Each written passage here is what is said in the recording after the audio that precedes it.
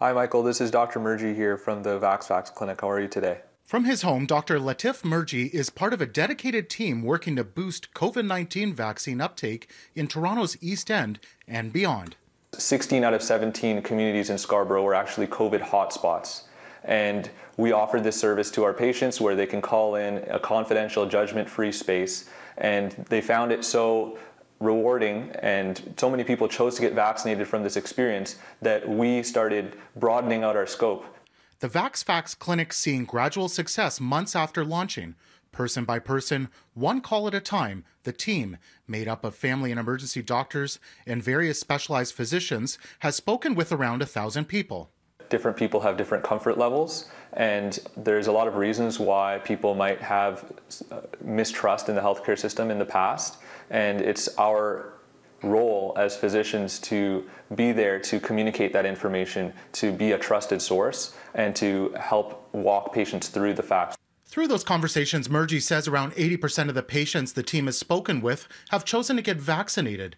Now, more than 11 months since vaccines were first approved for use in Canada, efforts to address vaccine hesitancy continue to go strong. We're here not only to provide vaccine, but of course information and promote health. Dr. Mar Lin and others at the Black Creek Community Health Center have been focusing on accessibility, visiting malls and community centers. He says representation matters when it comes to who is providing information and can help if it's coming from someone familiar. They know that when they see me, they're getting valuable advice, information that's non-biased and is reflective of people in the community. So I'm fully aware of the fears. Across the city, 84.5% of eligible residents have received both COVID-19 vaccine doses, short of the overall goal of 90%.